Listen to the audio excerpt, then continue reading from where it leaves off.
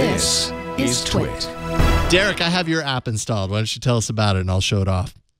Okay, well, I went in a little different direction. The app I brought today is Todoist, and much to my wife's chagrin, I have always resisted making to-do lists and writing things down and doing what you actually should supposed to if you want to remember things.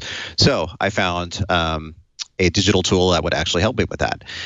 Especially, there was much weeping and gnashing of teeth when Microsoft announced that it was going to get rid of Wunderlist and move it to Microsoft To Do.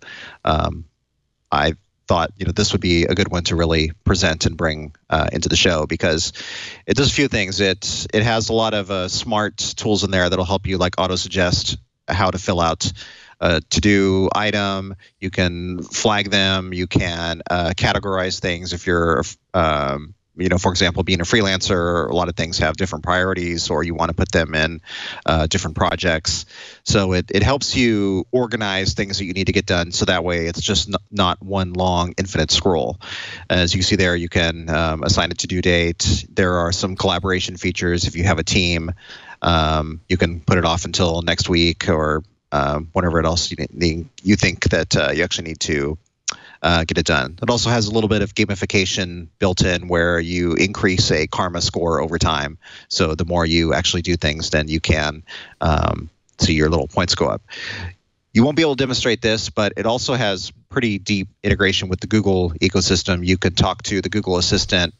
You can ask to talk to Todoist, and it will add items to your to-do list. It integrates with Google Calendar, so it's really ideal for Android users and those who live a Google-heavy life.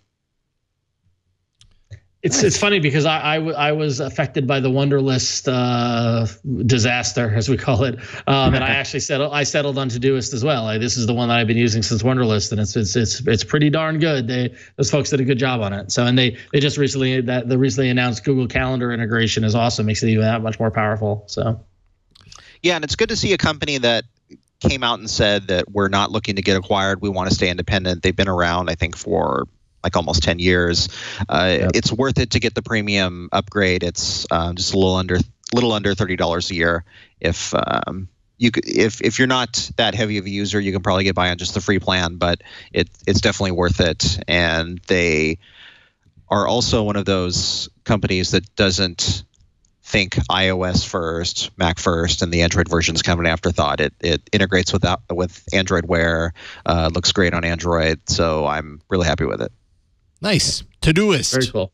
Or how I always want to say it when I look at it, Todoist. Todoist. Todoist.